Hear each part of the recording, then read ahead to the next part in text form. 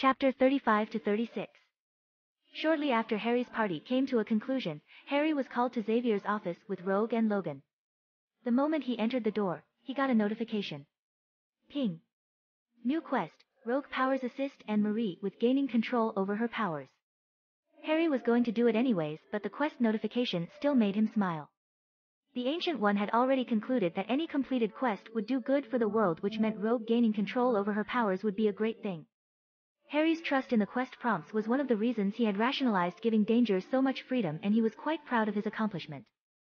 After entering Xavier's office, Rogue removed a glove and they confirmed through some simple tests that Rogue's power had not changed, it simply didn't affect Harry.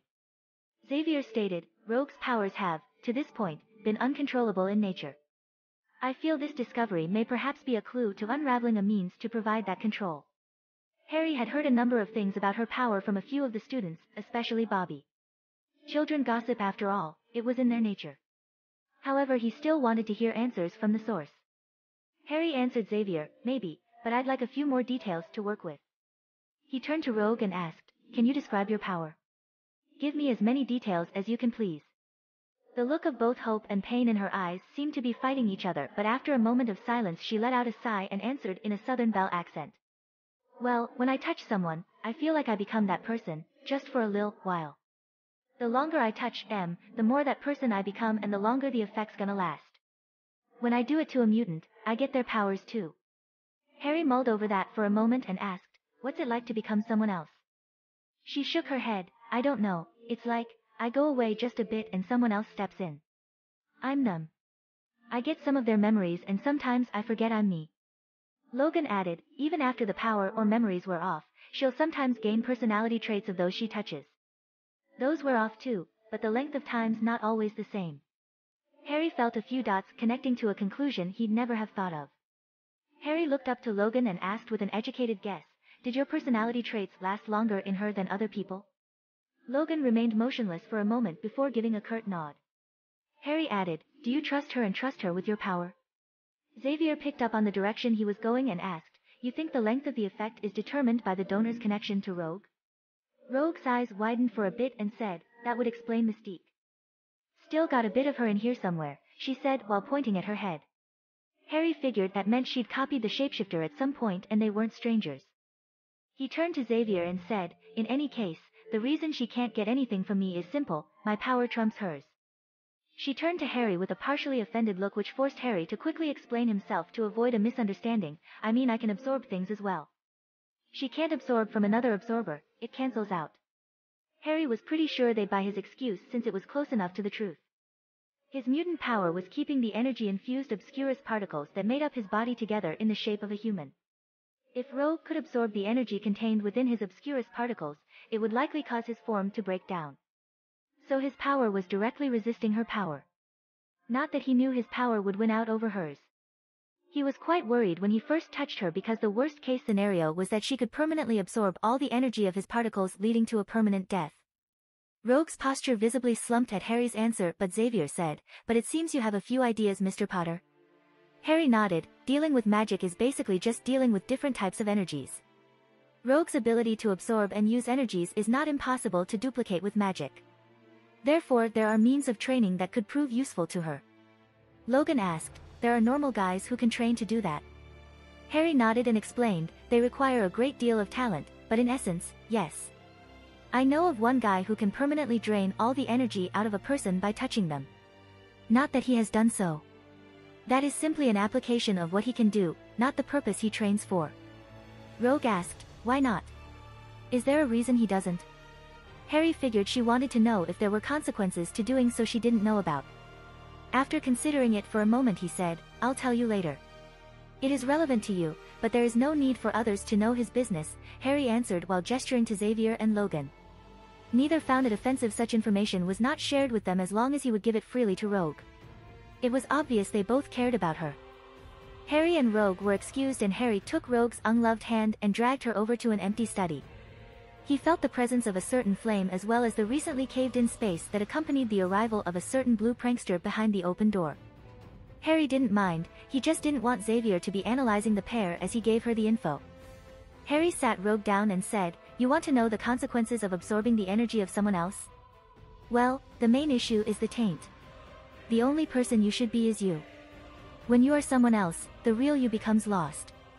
If that guy I know goes around permanently absorbing the energy of everyone he could, he'd certainly become more powerful, but he would permanently lose himself to the taint gained from others, and at the end of the day, the one standing in his shoes would not be him, but someone else. A stranger with his memories. Rogue looked frustrated and tried to say without yelling, but they keep telling me I need to practice my powers, which means using M as much as I can.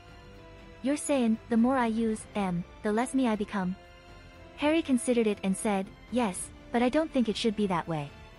Those pieces of others who affect your personality can be considered taint. But this is your power, it shouldn't bring you harm if you're using it right. There should be a way to use it without absorbing taint and remaining yourself. Rogue got up and said, don't you think I've been trying? It's all or nothing every time I touch anyone. I can't, she lost her energy and fell back into the couch with a depressed slump. Harry sat down and said, I don't think it's your fault. You may have accumulated too much taint already. There should be a part of your mind you can use to control your power, but it's so gunked up that it's numb to you, preventing you from feeling it out. Rogue sat in silence for a few moments before saying, when my powers first kicked in, I was kissing a boyfriend. It was my first kiss. I didn't know what kisses were supposed to feel like, I just thought it was a hell of a kiss. After a moment of silence she added, he's still in a coma. Harry let out a sigh and said, that's probably what numbed you then. So that's it for me? She asked quietly. Harry shook his head, no. We need to remove the taint and get you back to a clean slate. Professor already tried that, she listlessly replied. Harry continued, he could likely remove the mental aspects, but not the energy, connection, and life force aspects. Taint is not so easily removed. It's supposed to be a consequence of taking what shouldn't be taken. You just got the short end of the straw. Story of my life, she replied smoothly. Harry took her hand again and said, hey, I'm pretty creative alright. Don't give up hope. If nothing else, I promise that if you ever need a hand to hold or a shoulder to cry on, I'll be available, okay? Rogue turned to Harry with glistening eyes and said, Can I have a hug? Harry smiled and pulled her into a hug.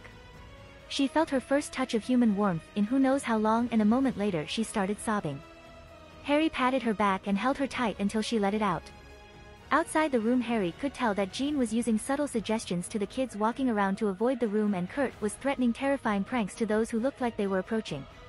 They were both making sure no one disturbed Rogue's moment. Harry really smiled at that. This whole place treated even the outcasts like family. When Rogue was done, she apologized to Harry, who said there was nothing to apologize for. She thanked him, and after taking a few moments to dry her eyes, she left.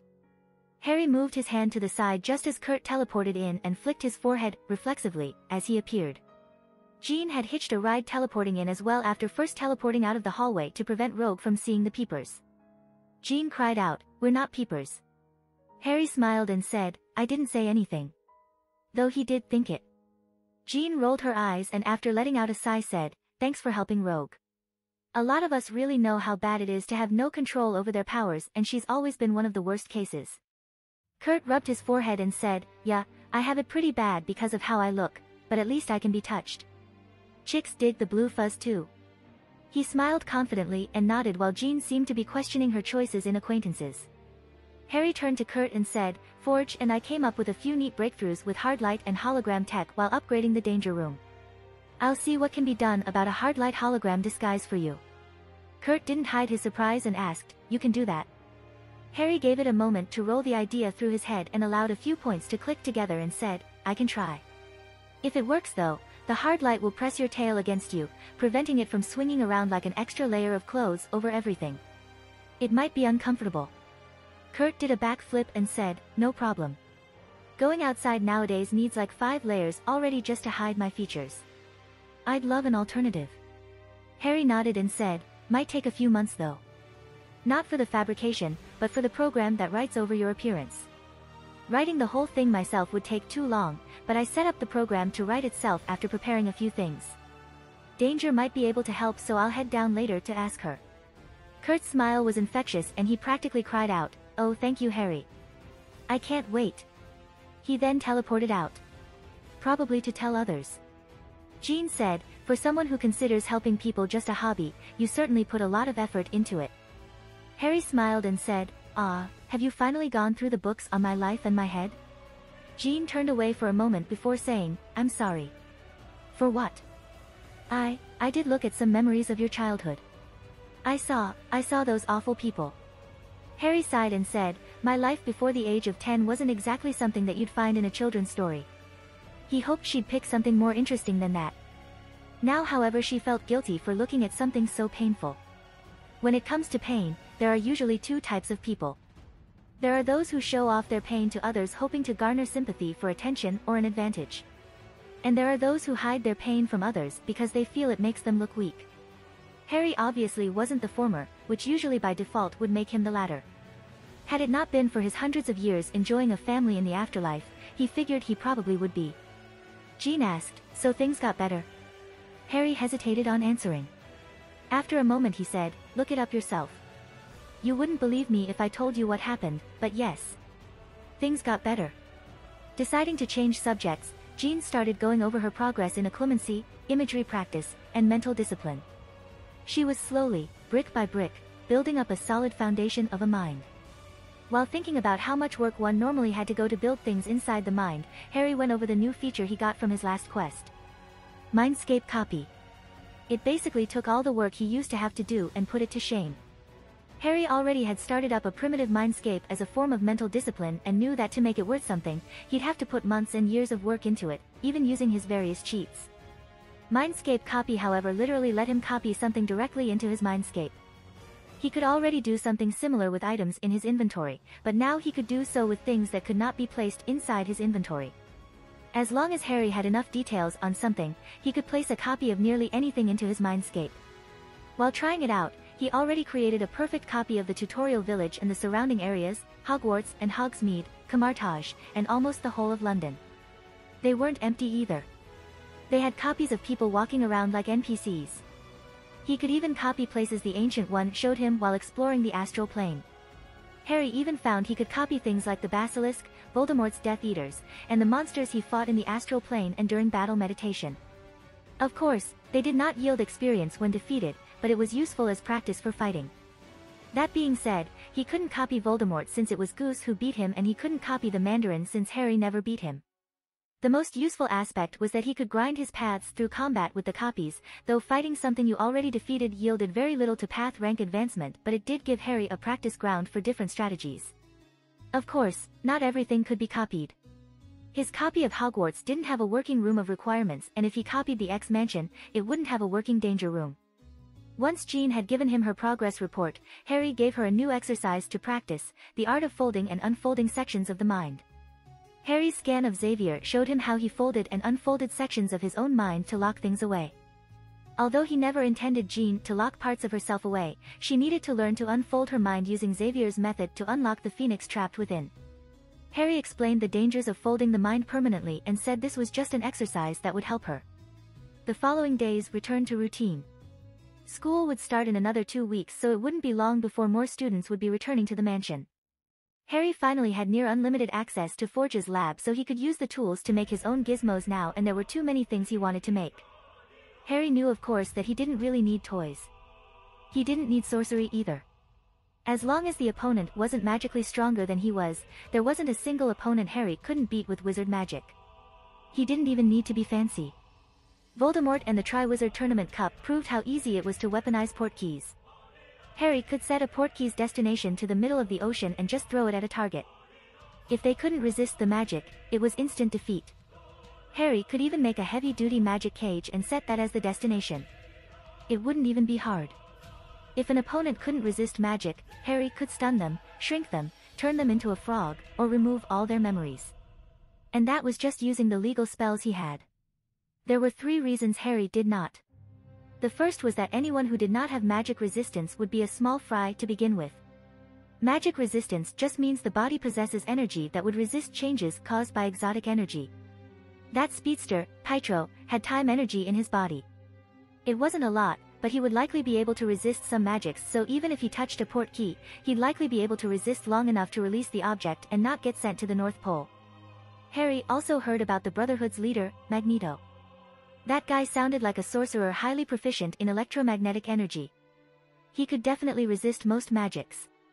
Not that such people were immune. The ability to resist magic just means that a stunner wouldn't put them down 100% of the time and a cutting curse wouldn't cut as deeply. Strong magic resistance just means it would be a fair fight compared to an easy victory. The second reason was the outward effect. Wizard magic still fried electronics, and getting around that was a giant pain. Even danger wasn't a perfect attempt. The wizard magic he gave to her to use would be buried under layers of other things, but if any electronics stayed in the danger room for too long, it would likely have corrupted data. Danger and Forge, however, felt this was acceptable as it would prevent someone from leaving undetectable foreign hardware within. And the final reason was that he wanted it to be a trump card, or better yet, a prank. Why do things the easy way when he can do it the fun way? Why turn your foe into a frog when you can project a hologram around them, making it look like their gender changed and they're in a pink dress? Why teleport someone into a cage when you can traumatize them with pranks into turning themselves in? Of course, that was just for fun. Harry still had a few hundred portkey galleons with a destination of the North Pole in his inventory. He made them before losing his ability to make portals to be used if needed. If lives were on the line, there would be no shenanigans and no mercy. Until then, he was going to continue having fun. Harry's current project was just what he told Kurt. Exterior hardlight holograms. He wanted to make a floating sphere he could throw that would track and follow those he threw it at. If the hologram he had in mind worked out, the sphere would be overlaid with an image of the head of the person he threw it at. It would also be on fire and screaming, though he needed to work on the audio. Harry imagined someone acting like a big, tough, bad guy, and suddenly Harry throws their own flaming head at them, which stares them in the eye while flying at them while screaming in horror in their own voice. Spurred on by imaging how traumatizing that would be for others was great motivation, and Harry got to work right away. Unfortunately, Harry was interrupted 3 days into his project with a phone call. Only Hermione, Sirius, and the Ancient One had his number, and Hermione called a few days ago and Sirius still hadn't figured out how to use a phone. Harry answered it, and unsurprisingly, it was the Ancient One. Through the phone she said, "Hello Harry, Camartage has a mission for you." "Oh, what's going on?" "Well, some of the acolytes brought a matter to my attention that was discovered through the forum of that website you made. Some investigations were being done using the website, and from the pictures posted on the R signs there is a demon kidnapping children from an orphanage in a small town in Pennsylvania." Harry was already putting away the equipment in the lab as he asked, "You know I'm not going to refuse to help, but why ask me?" The Ancient One answered, "From what I can tell, the children at the orphanage consists almost entirely of mutant children. Due to this fact, rather than sending backup, it would be advisable to inform your new acquaintances and have them assist you instead." Ping. New quest, rescue the orphan mutants from Nastir. Protect and rescue the captured orphans before they are sacrificed by Nastir. Rescue the remaining orphaned mutants from Nanny and Orphan Maker. "Ah, I got a quest," Harry commented before reading off the details over the phone. The Ancient One said, "Well, that confirms a few theories I had. You cannot get a quest to something that is unrelated to you or something you have no knowledge about." Harry wasn't angry, but he still had to ask, "That was a test?" "Of course it was. Knowledge about your circumstances will prove vital to using your abilities wisely in the future." Harry answered, "True. Have you heard of Nastir?" Harry had memorized the Grand Grimoire, but although that made him an expert of the 72 demons Solomon commanded and a number of others, that didn't mean he knew them all. There were probably more demons than there were humans if you actually did the numbers. Demons existed on many planes after all. The Ancient One answered, "It is not a name I am familiar with in the past or future. That means this is the first time I've encountered it." Harry didn't let that disappoint him and asked, "Is the forum for that post still up?" The Ancient One confirmed it was and hung up. Harry pulled up access to the internet and went into the site before reading the details and printing them out. At the site of the disappearance were some strange symbols, and one of the more clever officers at the town searched for similar symbols on the internet, which lead them to a match on Harry's website, which lead the officer to the forum Harry made sure was followed by some of the more tech-savvy acolytes in Camartage. The officer who posted in the forum also gave some details on some things he saw at the orphanage. They were passed off as something else, but the Ancient One recognized it as signs that the children were mutants. The quest pop-up even proved it. Harry prints out the relevant information and heads over to Xavier's office. As the head of the school so close to reopening, he was quite busy and was currently going through a pile of paperwork on his desk. Seeing this, Harry paused and went over his options. He remembered that most of the X-Men and teachers had actually been out, as they were currently being sent to the homes of the students to escort them back to the institute. This was done to ensure the safety of the students and to prevent incidents, but it also meant that the bulk of the veteran X-Men were currently out. Logan remained because he was not a people person and was partially charged with security for the Institute. However, him heading out as well would leave the remaining children vulnerable. Harry unpaused and asked Xavier, when is Storm, Colossus, or Domino returning? In Harry's opinion, of the first-gen X-Men who remained at the school as teachers, those three were the best to bring because they were strong and good with children. Beast couldn't act in public until the hard light disguise was working, and the less said about Forge and children the better. The man was brilliant and knew how to teach, but he wasn't exactly the sympathetic ear a kidnapped orphan would need. Xavier didn't miss the urgency in his voice and answered, Ms. Monroe should be returning in 3 days while Mr. Rasputin and Miss Thurman will not be returning until next Monday. What is the matter? Harry sighed and put the papers he'd printed out on Xavier's desk and summarized, there seems to be an orphanage in Pennsylvania that has a lot of mutant kids, and someone or something capable of using darker magics have been kidnapping them. My teacher called me and let me know and asked if I would handle it since the victims were mutants. Xavier looked pensive as he read through the papers and commented, I was not aware of any such gathering of mutant children. However, Harry's documents were easy to review, and the prevalent points about the orphanage and the signs within certainly seemed to indicate the presence of perhaps multiple mutants. But an orphanage of mutants? That was hard to believe, as even the act of gathering mutants was not so simple. He should know. Xavier's chair rolled out from his desk and he said, let's visit Cerebro, have this looked into. I'll have Logan meet us on the way. Harry followed him out of the office, and shortly after Logan showed and was handed the papers Harry had given the professor. Down 3 flights of stairs they encountered a massive door that was unlocked by Xavier's biometrics. A synthesized voice echoed out, Welcome Professor, upon the door's opening, which made no sense to Harry. There was no such voice or automated AI system in any other part of the Institute's systems besides Danger. Harry sighed and figured it was for atmosphere. Cerebro was a massive hollowed-out sphere with a platform in the center and a single walkway extending to it from the entrance. The platform had a control system in the center and a metal helmet. The trio headed in as the door closed behind them while Logan continued reading. The occasional growls he released while going through the information clearly gave his stance on such matters. A warrior like him had an innate protective instinct for children after all. Xavier put on the helmet and said, This is your first time in Cerebro, please remain still while it is active. Harry gave a bare nod as the room came alive with images. The images themselves were not holograms or electronic displays. They were mental projections of Xavier's senses, enhanced many times over through the massive amplifier and displayed in the empty space for observers to see. Xavier concentrated on the coordinates of the orphanage in Pennsylvania, but once he did, the images around them began to distort. Logan asked, What's going on, Charles? It was apparent he had not seen something like this before. Xavier frowned and said, Something is dulling my senses through Cerebro. I need a moment to compensate. The images became clearer, then fuzzier, then clearer again as he seemed to try different tricks to get around the interference. Moments later the images returned to perfect clarity. Ah, there we go. Now let us see what has been hidden. The images zoomed in and the outline of a building became clear, as well as the outline of 24 children, all glowing orange. In the same building in the basement there appeared to be a blue glow and another orange glow, though the shapes of both were distorted. From what Harry could tell, humans glowed blue and mutants glowed orange on this display. Harry asked, Can you find any groups of mutants nearby? The building zoomed out and the map grew to display more area, but other than the individual orange dots scattered about, there were no other groups. After another moment of searching, the professor sighed and the images cut as he removed his helmet. Logan asked, What was that about? Xavier answered, There is something in that town which shrouds my senses.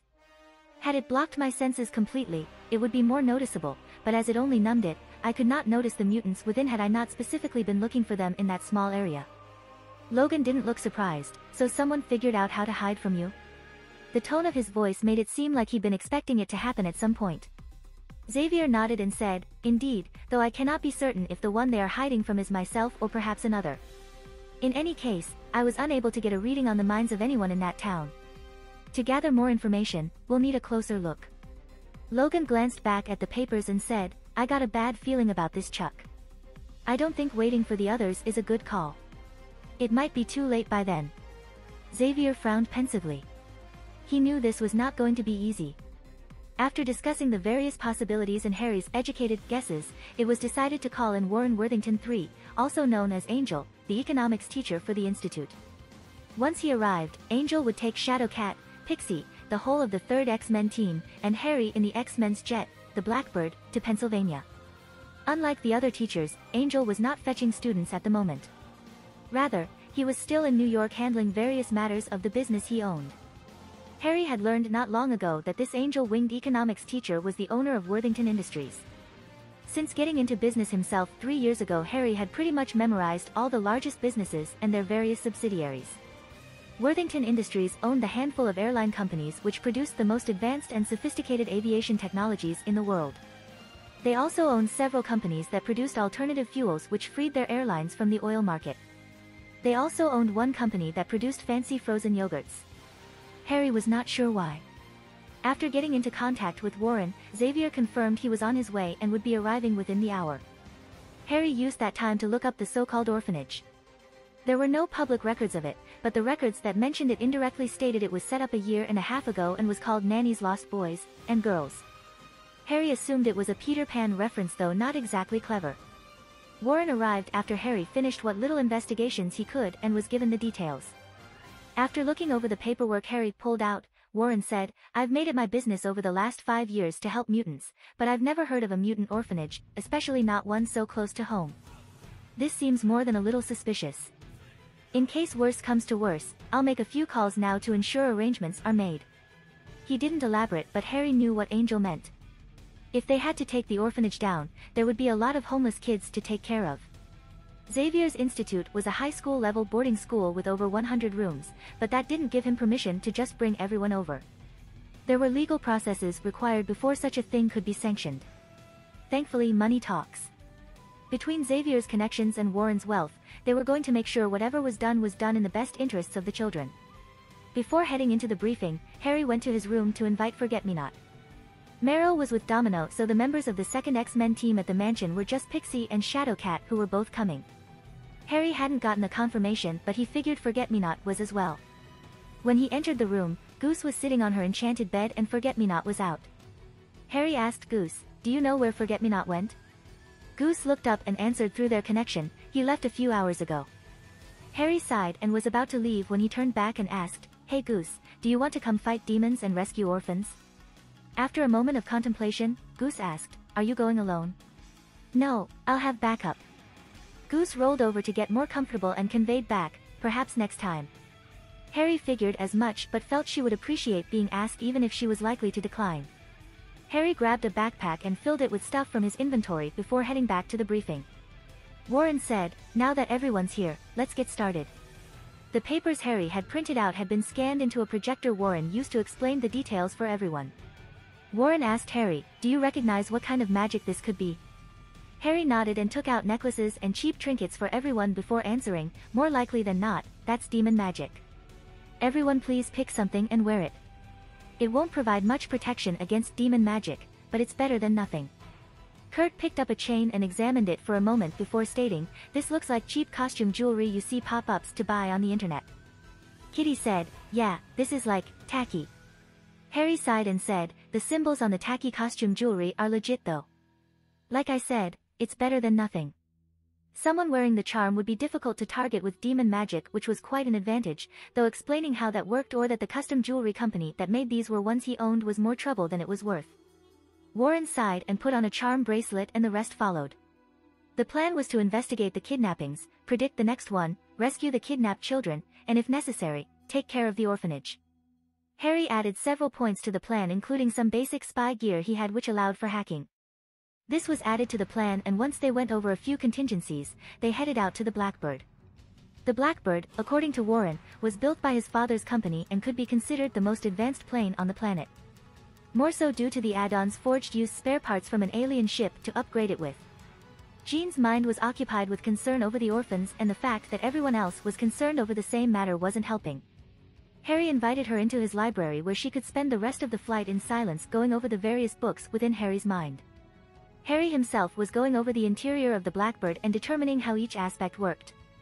He could already tell from the coating on the surface that it had active adaptive camouflage, and the engine was using fuel in a way that was far too efficient for normal jets.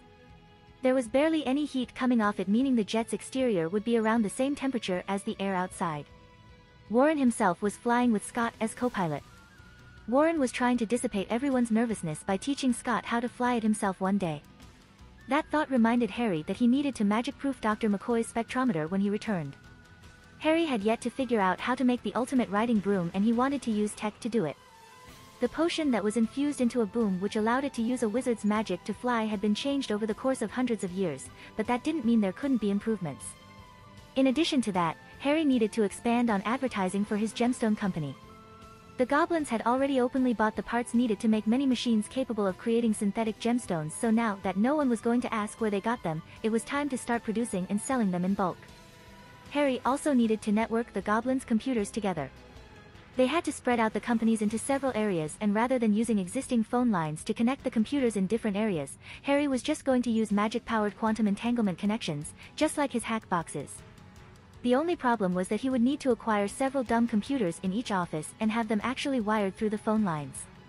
If they had nothing to transmit info from one building to the other visibly, then the people who tried to hack them would find nothing to hack, which would be suspicious.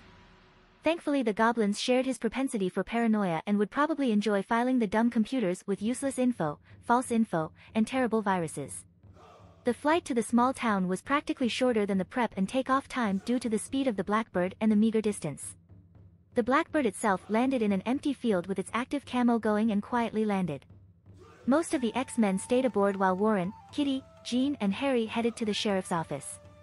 Warren's wings were capable of pressing almost completely against his back, and beneath the long coat he wore, one wouldn't even notice the bulge on his back unless you really looked, allowing Warren to walk around without issue or stares. Unsurprisingly, the sheriff's office was quite busy due to all the recent commotion. The group headed off to the side of the building, and Harry handed Kitty a magic-proof thumbstick drive with a timed port key and said, "Just stick this in the sheriff's computer." Kitty said, "This might take a while cause I really don't want to be seen on camera." Harry nodded and took out a smoky quartz. "Stand still, this will feel like someone is dripping a running egg over you." The quartz glowed with a lumos and vanished back into his inventory as Harry cast disillusionment on Kitty, causing her to slowly become invisible. Harry could still sense her presence in space and knew she looked down at her own hands, while Jean gave a smile at the novelty of such a thing and Warren looked impressed. Kitty exclaimed, "Whoa, this is like, so cool." Harry sighed and said, "You can still be heard and you're not entirely invisible. Light just moves around you, so if you stand still you're fine, but if you move, then people will see what looks like a mirage of bending light." Kitty said, "Still, this will totally make this job a cinch." She then walked directly into the wall, and Harry pulled a screen and keyboard out of his bag and waited. Moments later the screen showed a connection was established and Harry started opening up and downloading files. The thumb drive had a Notice Me Not on it, and if Harry had not drawn their attention to it when he handed it to Kitty, they would not have even looked at it. A few moments Kitty returned and Harry cast nonverbal finite incantatum to restore her to the land of the visible. To cover it up he said, "Just in time, I wasn't sure how long that would last." Kitty looked surprised and said with a bit of heat, "Couldn't you have warned me?" Warren said, "Calm down Kitty, everything worked out fine after all.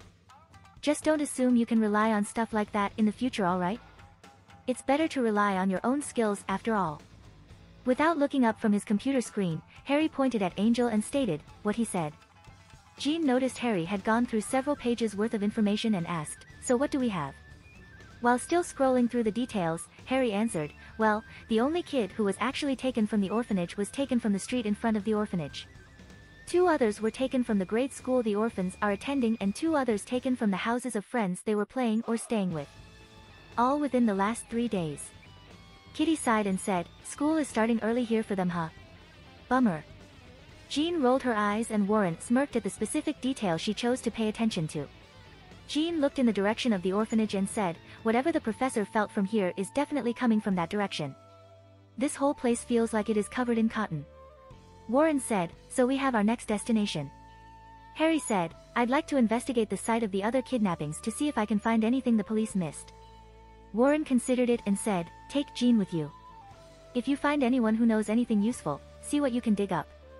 Although the man was clearly advocating the use of telepathy to invade the privacy of the minds of others, no one cared at this point as children's lives were on the line. Harry and Jean headed over to the school and Harry cast a Notice Me Not under the idea, "Do not notice we are not supposed to be here." Once they entered the hallway, Jean asked, "What did you do? I'm not even having to use my powers to get them to ignore us." Harry turned back and smiled but remained silent.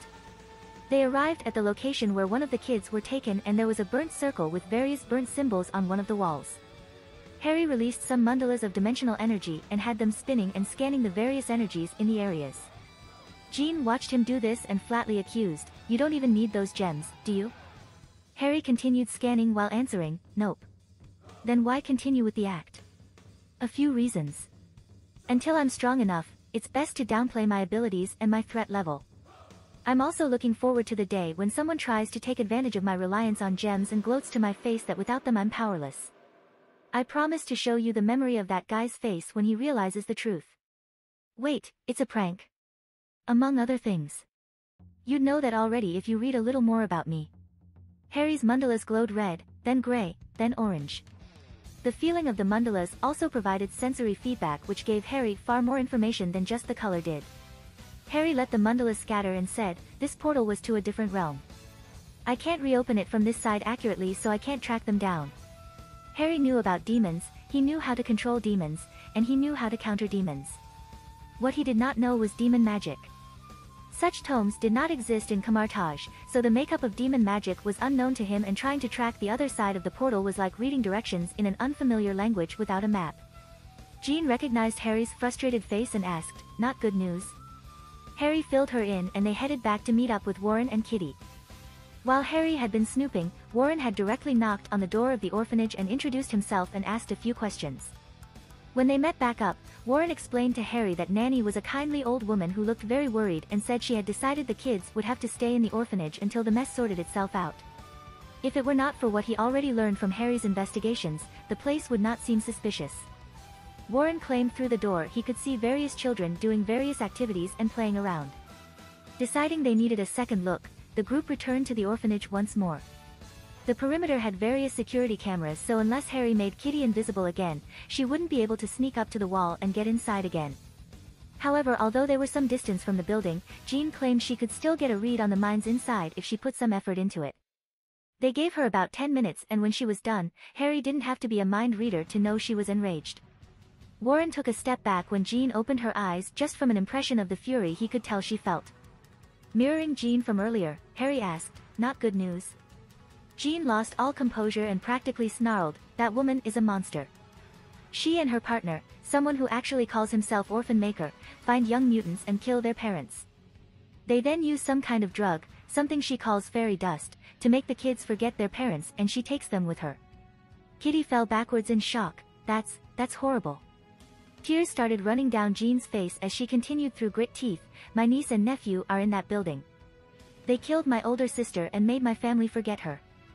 Warren nearly shouted, "What?"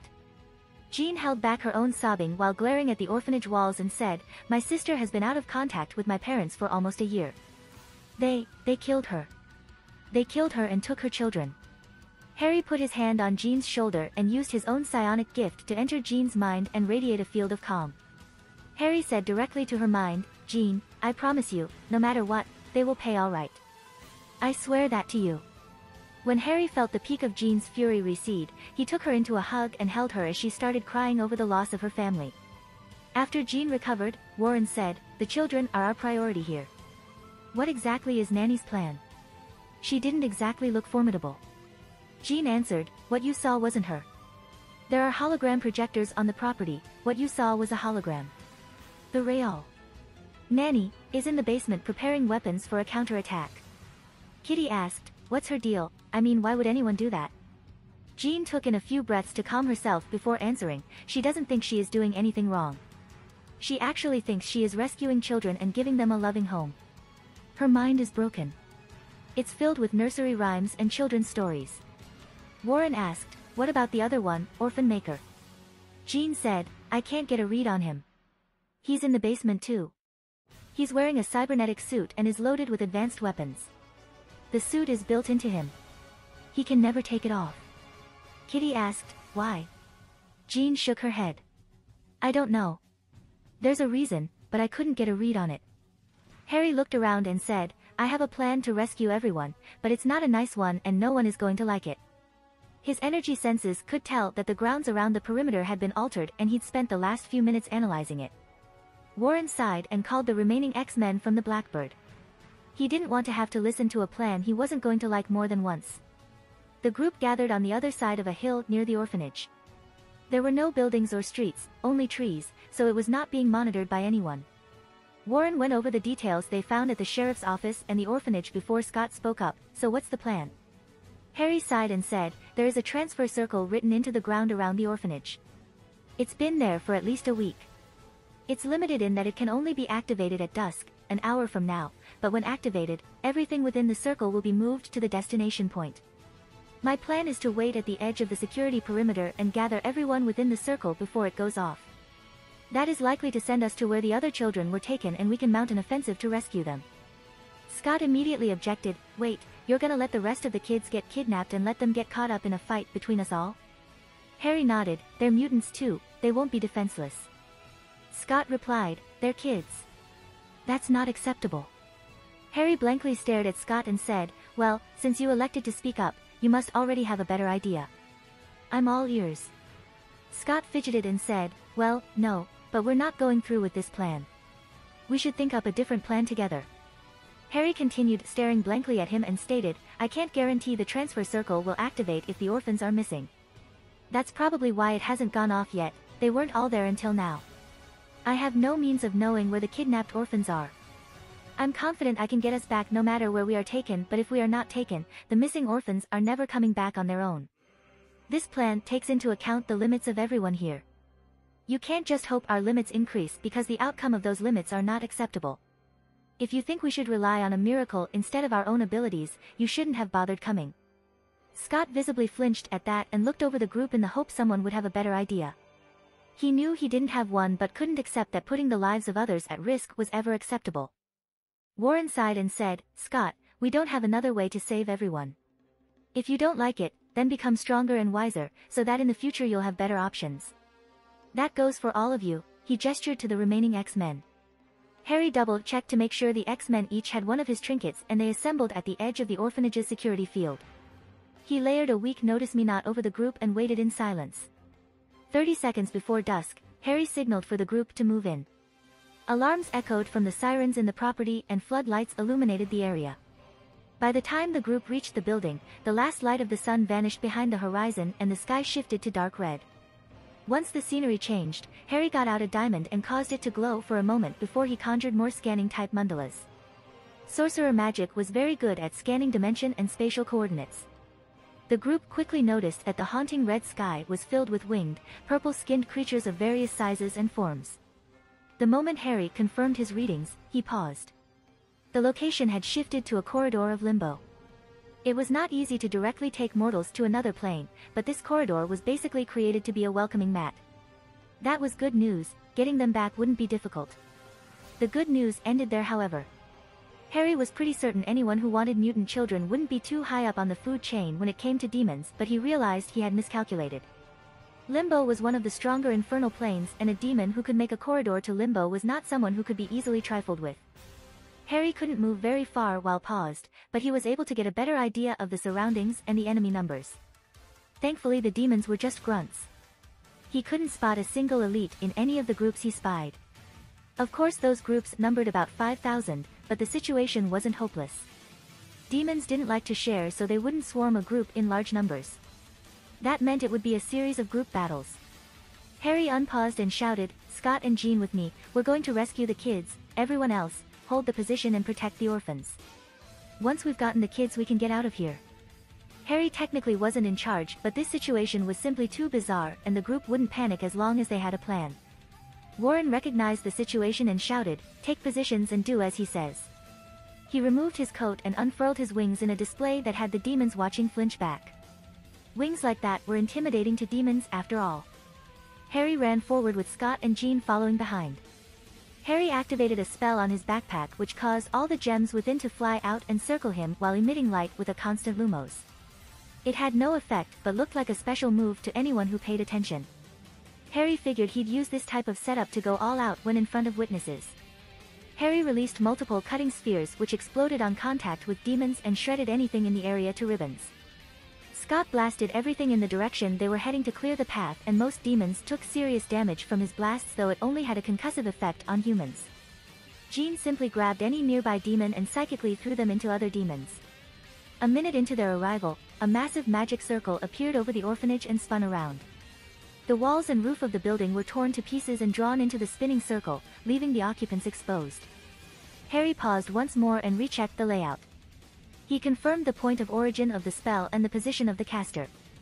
It was about 8 feet tall with blood-red skin and a head that looked like a cross between a horse and a crocodile. Behind him seemed to be a ritual staging area, but Harry wasn't close enough to analyze it. Harry unpaused and said, "That guy's our target, we take him out and we win." Scott and Jean confirmed his position and along with Harry charged forward. Harry paused every couple of seconds to confirm the situation of the various battles. Angel, Pixie, and Nightcrawler had taken to the sky. Nightcrawler couldn't fly, but he could teleport behind an airborne demon, wrap his tail about the demon's neck, then fall and throw the demon into another demon. Angel's flying abilities did not lose out to the demons at all in air maneuverability, and his punches could knock out any demon who closed in on him. Pixie wasn't a melee fighter, but her pixie dust could cause anyone to hallucinate, and she'd been spreading it around the demons, causing them to either attack the air or attack each other. On the ground, Spike had been providing artillery support to Angel by shooting down any targets Angel or Nightcrawler disabled. Rogue seemed to have borrowed a bit of Iceman's powers, and both of them were making a wall of ice to provide cover and freeze any demons who got close enough in place. Not all could, but several demons capable of magic did try to fire or fry the X-Men, but from the perspective of the X-Men, their aim was terrible and it was not a concern. A number of the orphans were putting up just as much of a fight.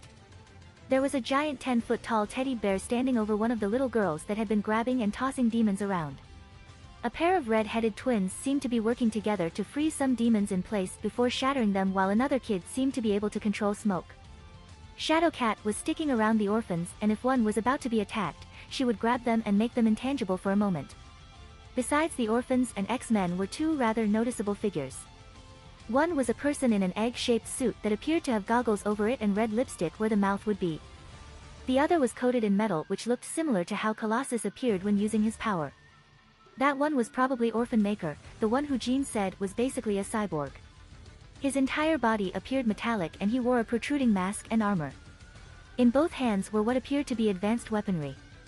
Harry decided to ignore them for the moment, but next when he unpaused, the pair started attacking Shadowcat. The egg person shouted, "You wolves are here for my lost little lambs. Get them, Peter. They wish to take these children away from those who love them." From the metallic suit came, in a voice that appeared to be that of a child's, "Nah, you bad guys aren't taking away my friends." He started unloading shot after shot at Shadowcat, who had to stay intangible to avoid getting turned into Swiss cheese. Harry operated behind the Tin Man and shot an overpowered Stupefy into his back. The force of the magic sent Orphan Maker out of the ruined building into the outskirts, where a group of demons quickly descended onto him. The egg woman shouted, "Peter, no. Nanny is coming for you," and rushed out, but the hordes of demons blocked her path and she could only watch as the demons started ripping the metallic pieces from the immobile cyborg. Harry operated back and used a vanishing charm on some of the gems around him to make it look like they were spent in doing that. Although energy can resist magic, that was only true for sentient energy, which required life force to be mixed in. This meant that cyborgs powered by external means were as vulnerable to magic as any non-magical if they weren't properly shielded. More so in fact, as the system which ran that man's suit was now completely corrupted, and unless he was dragged to a computer and had his suit's OS completely reinstalled, he wasn't going to move again unless he was a technopath who could fix his OS without an interface. Jean and Scott continued to clear a path towards the boss demon and finally get his attention. Until this point, the red demon had its back turned and was preparing something within a ritual circle. The creature growled and shouted, "Incompetents and fools, must I do everything myself?" Harry wasn't in the mood for witty banter, so he directly shot out a widespread finite incantatum at the demon and the ritual circle behind him, but it had no effect.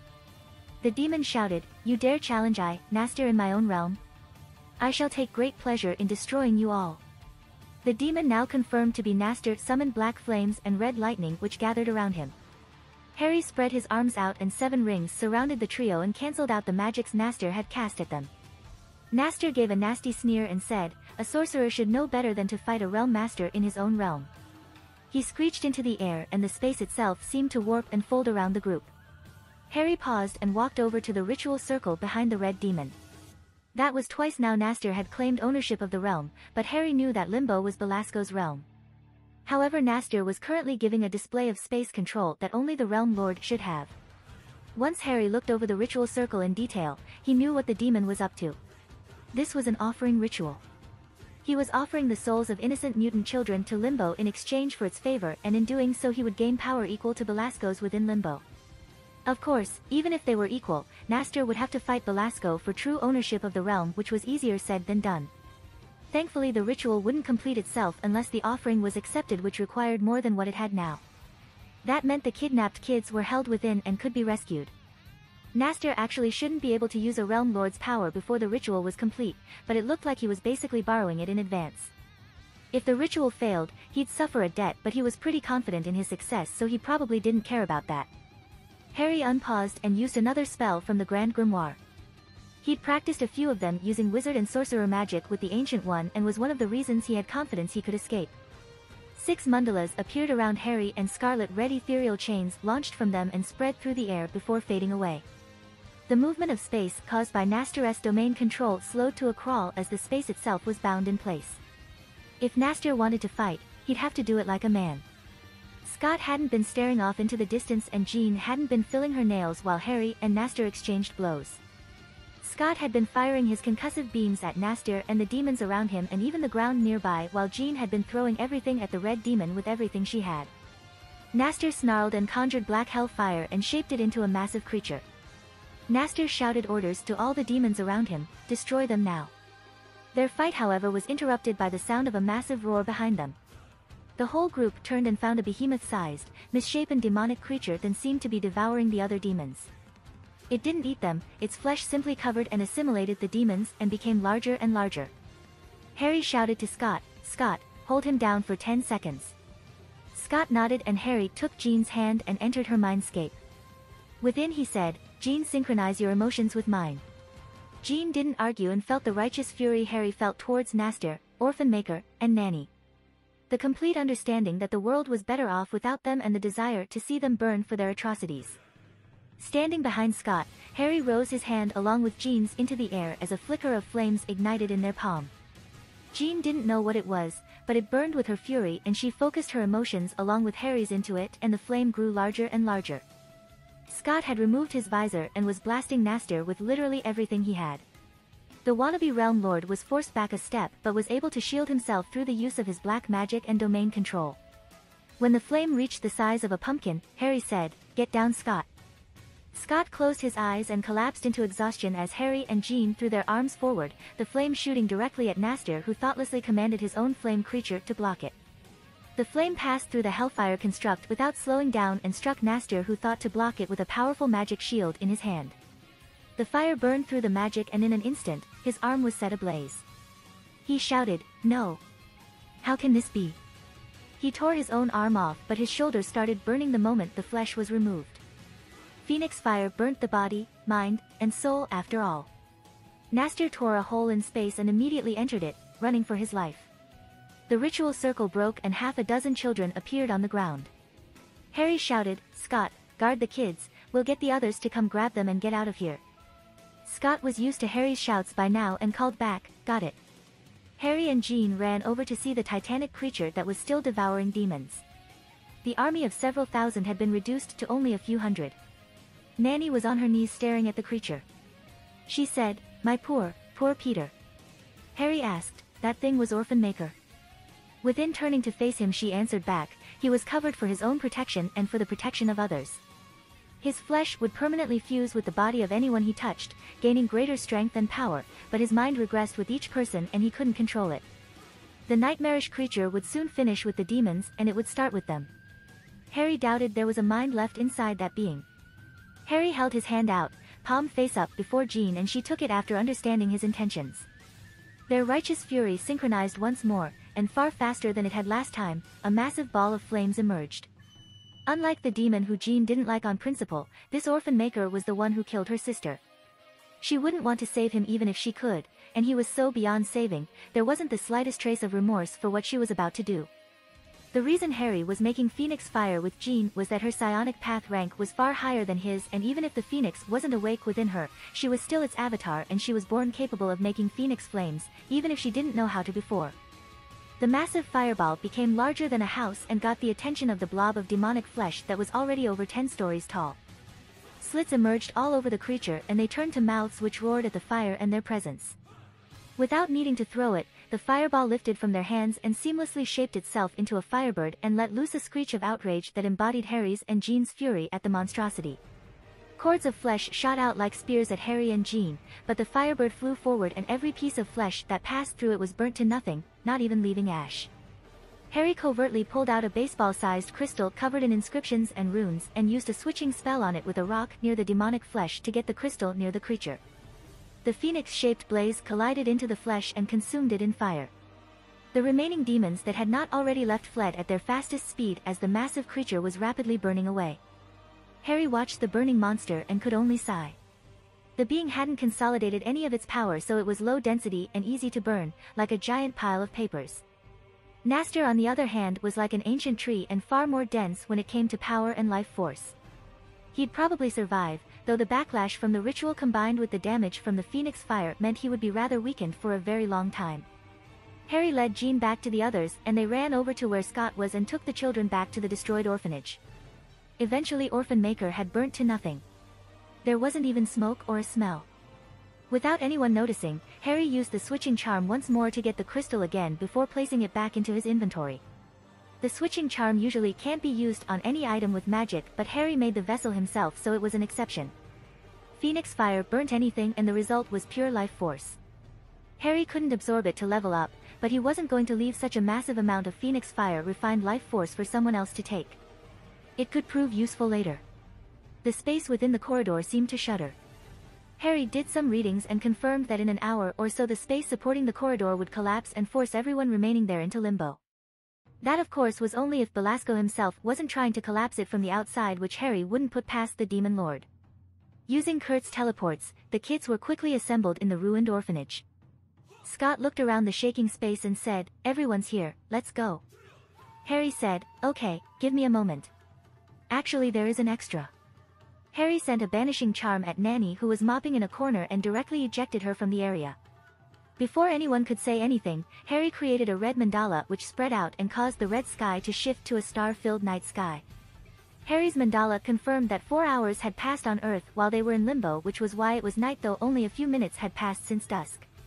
Ignoring Scott's ranting about leaving Nanny in hell, Harry directly entered the orphanage's basement and connected to the computers within. The machine fogging up Xavier's and Jean's senses was in front of him and he wanted to know how it worked and who built it. Though the computer had scans of the files which showed the blueprints, much of it was redacted. Harry had to use a few filters to get details from the redacted parts. When he finished, he only had one question. Who is Mr. Sinister?